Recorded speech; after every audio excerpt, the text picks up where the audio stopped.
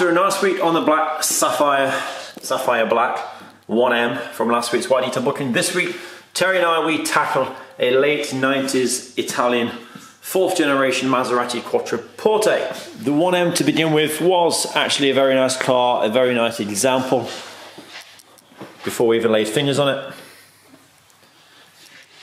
This, however, the Maserati, however, there is a lot of room for improvement. It's seen better days, it's had some recent mechanical work, it's had a lot of deeper marks here and there, nicks, chips, swirls and scratches. Welcome to White Details.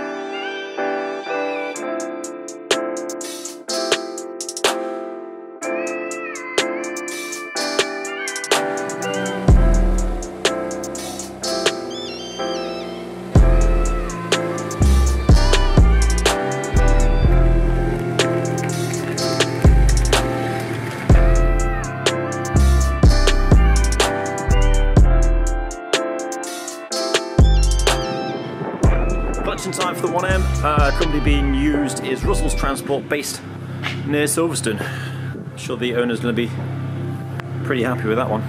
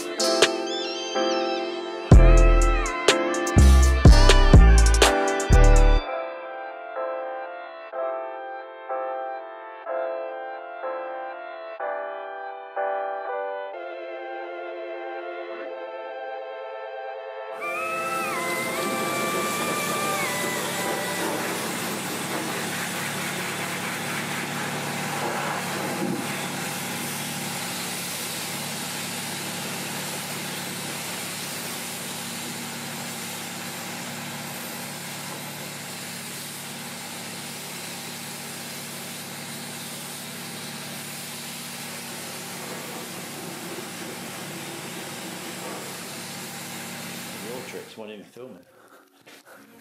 Maybe it was filming when A lengthy wash procedure for the Maserati. She's indoors now on the ramp, clay bar, pulling a lot off actually. Surface contamination which needs to be stripped. Wheels have been off for the arches to be flushed, but they'll be back off again when the bodywork is being blown down. The wheels will be outside to be cleansed properly. And it's the first sort of insight into the paint condition when it's clean now. Knew it was pretty bad before, but in for a treat on this one. Yeah, before blow dry, the grills, the vents are coming out. But look what we discover. Yeah. Better remove this before we start blowing.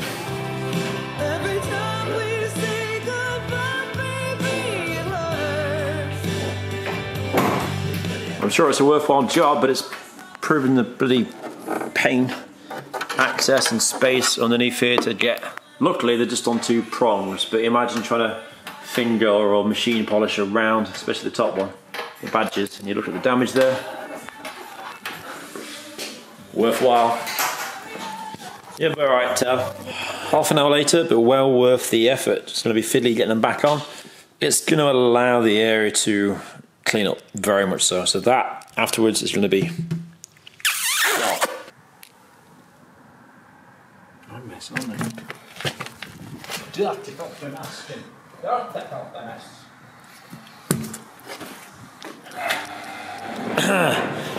Right, skip to the number on screen now if you don't want to watch the paint inspection already.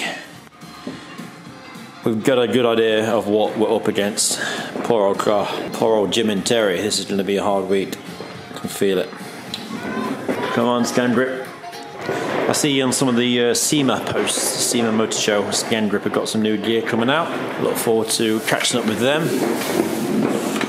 Where do we start? Bonnet, I suppose. Don't even need a handheld light to see the haze here.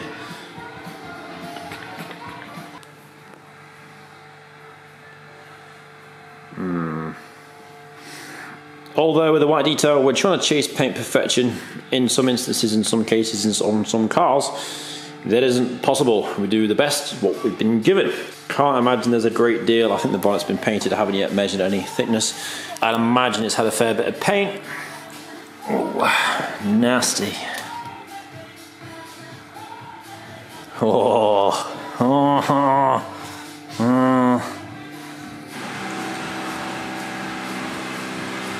Oh, mate. Oh, mate. Mate.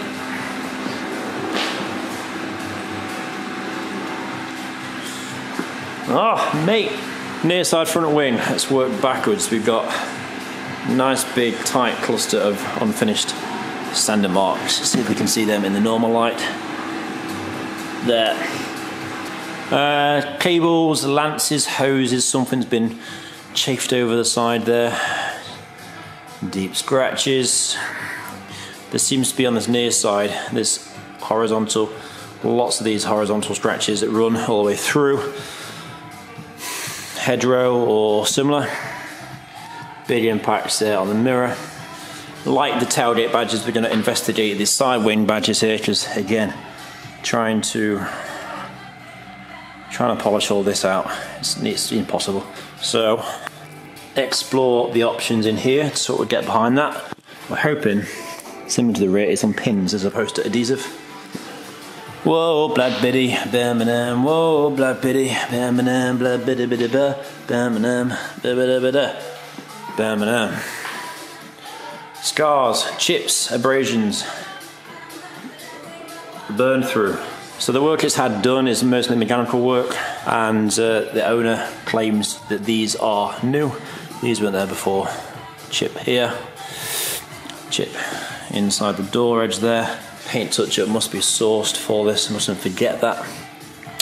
By the way, lots of people email me asking about the paint touch-ups. It's covered in a few videos in the past. Scratches in the handle there. Oh man. Lots of people get in contact about the paint touch-up. Who is it? Supplies for me. It's Fisher Motor Factors of Lincoln. Details are on screen now if you tap it into Google. Whoa, Black Biddy, bam-a-nam. Don't think that's going to come out. All them. What's going on here? So the paintwork now has been wiped down of IPA, so this is the true finish you're looking at. All the dry-in smears or whatever have disappeared. Rear bumper, more sanding mark clusters here on the very edge. Here, lack of overspray, haze. Here, more chafes on the corner. Here, swirly light clusters. Here. Whoa, Black Biddy, bam-a-nam. Oh. Is that open? Yes. On the lip, going into the boot. Again, do what we can to this. There. It's pretty marked up. Oof. Trouble with this lot, there's two sharp edges here. It's going to put a lot of pressure on them two weak spots. Flattening marks. Good cluster of flattening marks. Thrown in the mix, we can see buffer trails, the horizontal spikes that dance left, dance right. Deep scratch. Deep scratch. Filler cap's been painted. A lot of mess around this. Oh dear, alright. This offside wing has been painted, but look. It's been painted with the badge in place. They've masked around the badge. That's cowboy. Okay, so that might prevent us wanting to actually take these off. Good. Okay. Oh, Terry. And back to where we started, really. Some fiddly jobs on the door pillars. Most cars nowadays don't have these. The painted surround going over the top and down the side of the door. Looks like the door's been painted as well. Some thin spots, some speckles here and here. And what this is on the paint. It runs up, not sure. On the roof, with the big lights off, all we can see really is the usual damage. So again, it's a case of knock out the swirls, the haze, the light stuff, and then we're left localizing the heavy defects and chasing paint perfection as safe as we can with what we've got. So Mr. Maserati, give us 5 days and you'll be a different car. Ooh, boot lid. To get to the badges there, to take them off, we had to just remove the paneling. And the access is very limited under there, which is why it's taken a bit of time. Yeah, that's going to be buzzed over and clean, very easy. But then there, again, deep scratches riddled over the whole panel.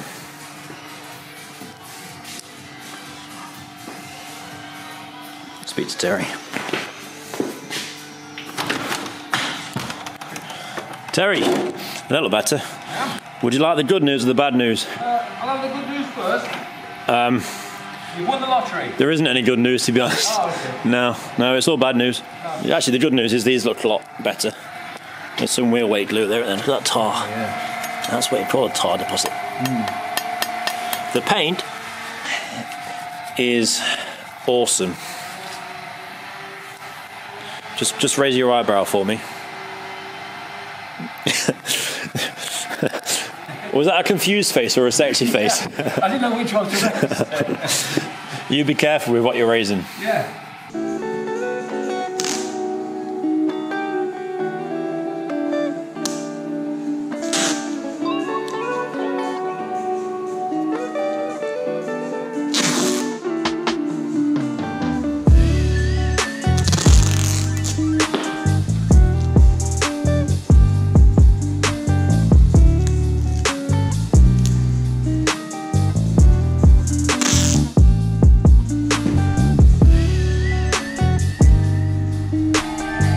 Taping itself is a bit of a skill to make your life, keep your life easy.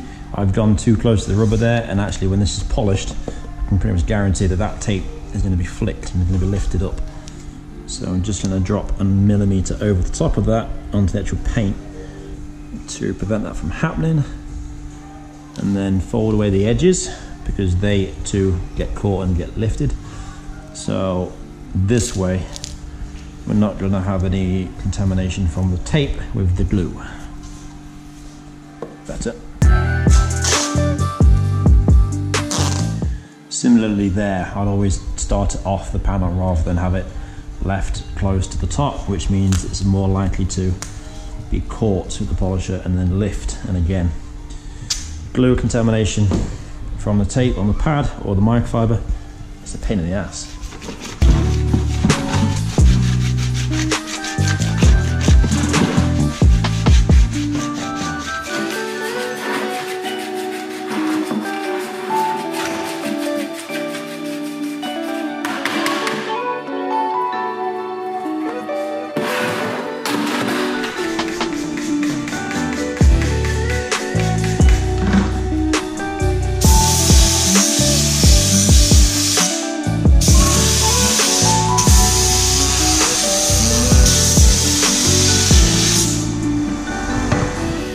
The thing about cars that are in this sort of condition, bad condition, is it is easy to make a transformation.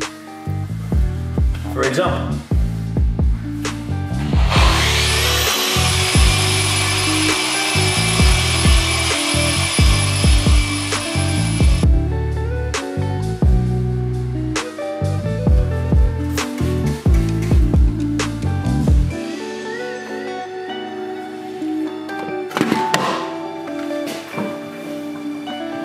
After a quick test cut up on the roofline, albeit pretty cut up, it's soft paint, seemingly, so it's pretty marked, but we've got rid of, actually, a good amount of the defects because it is soft. It just means that it hasn't finished down too well with the cutting, the microfiber pad. But with this refined, it'll really put a bit of life back into it. And it's at that point as to how far we take things after that one clearing pass. We then spot the deeper stuff, which is otherwise hidden in the haze, that then needs chasing further, which takes the time. So this half the roof has been cut, nothing fancy yet, no localizations, just a quick hit twice. It's been split into thirds, 1/3, 2/3, and a final. But this has now been refined just as a very quick test again. And this is, it's nice. It's what we want to see. It's a bit of encouragement for the long week ahead. And we'll get cracking now that the wheels are finished on the bonnet. Fast approaching the end of day one. Pleasantly surprised, to be honest. So the roof has all been cut. The edges have been tickled. The 3-inch, albeit fine on the front edge. On the side, it ever so slightly drops, so the 3 doesn't quite get into that very tight edge. So the hybrid has been out for that, 2 inches along there to get close to the rubber. It was the section on the far side here that's been refined. And then as the cutting continues, the haze. So to clear the damage, you, to a degree, have to make some damage yourself. This is all easily rectifiable now with the refining. Some buzz work been done here, chasing some localized stretches that didn't come out after the first 2 cuts. And then the bonnet, there's some good work happening on the bonnet. This obviously your before condition. If we go up, after.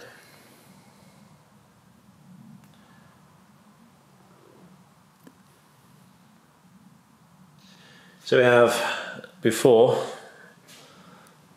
after, and during.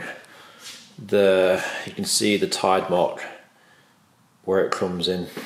Similar to my section on the roof, this channel has just been refined as a test to double check that we're just on the right path. The markings here will be Terry. Yeah, I can see where he's aiming for. Highlighting a couple of remaining stretches so that the line, the smudge, is just picking out remaining damage that needs identifying for tomorrow. There's a couple more here as well, Terry.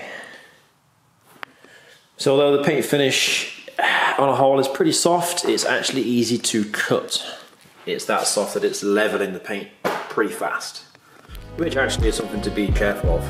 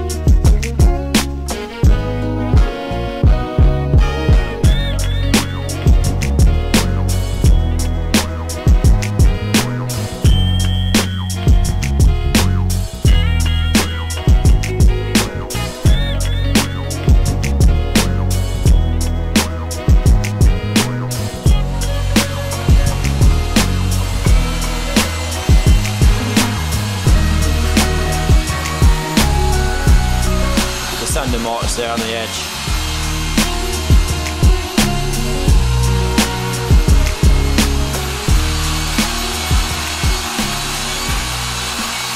that is the remains of a scratch that was gone through, which I've had the paper out on, it's too deep. And the mark here is me highlighting the remains of just one more there that I want to try and chase.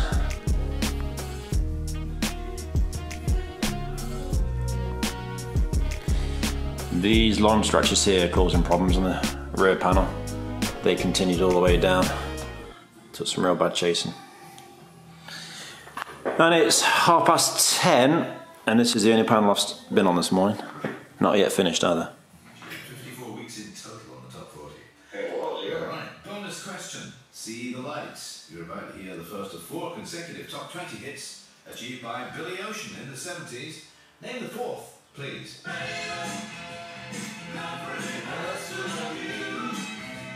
Love really hurts without you. Just starting on the offside door handles, and I forgot to point out on the walk around, there's a weird little outline on this one actually. It's bizarre. But on the rear certainly, there is missing paint. You can see on the very edge, it's burnt through previously, so this is obviously panel hasn't yet been touched by us. So with this, to be honest, nah, lots of taping required and workaround options. What have I done with the light? It's here. Oh, you nicked it. I nicked it. That'll keep you busy. Often talk about the clearing pass, how all this can be tackled pretty easily to clear that to a decent result. This has been done up top on the leading edge here, but look at the scratch to the back. Ready? Here she is. It's these ones that a lot of people probably wouldn't take the time to chase, but say this is a white detail. There's plenty of room for improvements on this in terms of the thickness, the lacquer, so it's going to take some time to chase it out now. A bit of sanding going on there as well.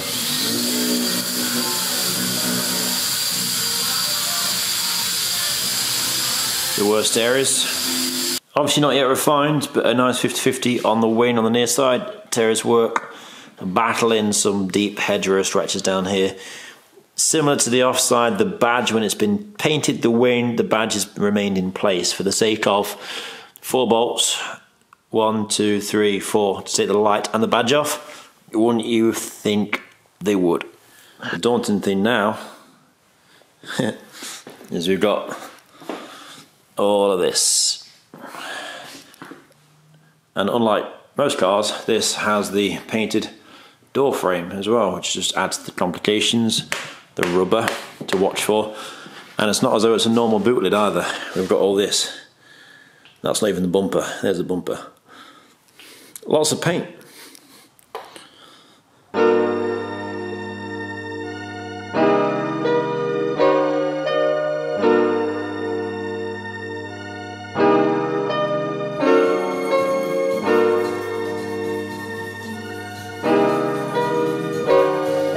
Concentration level. Look at that concentration. Just using a bit of 2500 on the paper to knock out some of the deep marks, abrasions here, abrasions there, before cutting.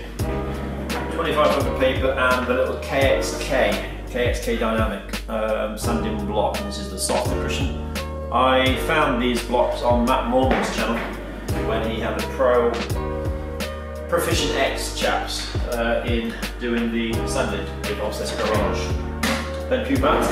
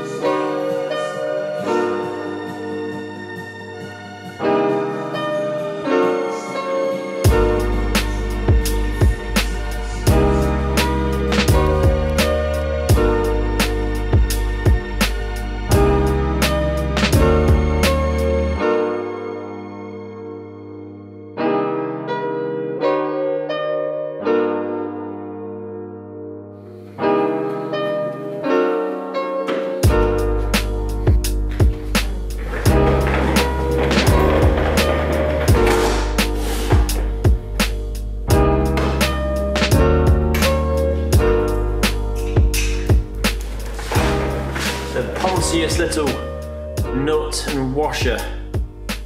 I didn't sign up for this. Gloves would have been small, to be honest. Right for you, Terry. Your access is a piece of cake compared to this side. Tell you what, you can put them back on. I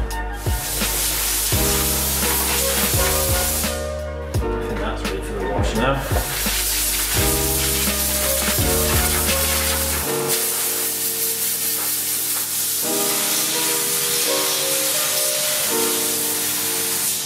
God knows what this Japanese master called. Tis Wednesday, tis 10 to 10. No, 10 minutes to 10:30. 20 past 10. Offside of the vehicle now complete, it's with the exception of the sill. Some bad scratches on that. Mirror, door frames, front wing, bosh. On the back now, a lot of mess to deal with here. The usual people closing the boot with fingers and rings and keys and whatever else. I've just done a bit of cut and I've done a bit of refining as a test to see how we go. Obviously the badges are removed. She's stunning. It's taken maybe 3 or 4 cuts and then localised stuff. If I just go and get the badge, it's pretty tough to get in and out, so I won't push it all the way in. But you're going to get an idea of how a worthwhile effort that actually was to, once this is polished up, this is tarnished and a little messy itself. Job for one of us later. So remaining panels, the light clusters and this lower valance, the remaining part of this boot lid. Top surface is the boot lid. Near side rear wing, near side rear door, bumpers, side skirt.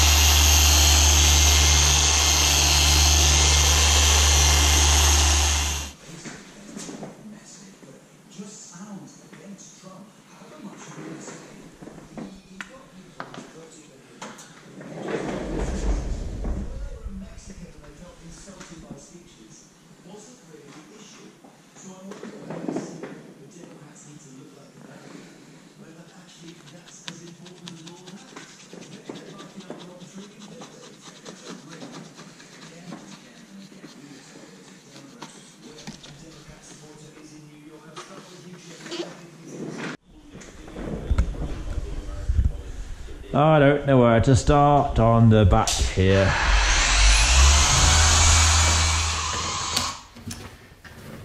It's going to be a mammoth episode again. It's likely to be pushing 60 minutes, so I'm now splitting the edit into 2 parts. This is part 1, the wash, decontamination, the introduction to the paint condition, the severity of the defects you've seen, and the start of the paint correction. Part 2 is shortly going to follow after this video. You'll find a link to the video down in the description below, which is going to be finalising the paint correction, paint refinements, paint protection, the accessories, the wheels, the trims, the grills, the badges off the car, and then the final after footage. Stay tuned. Thanks for watching. See you in part 2.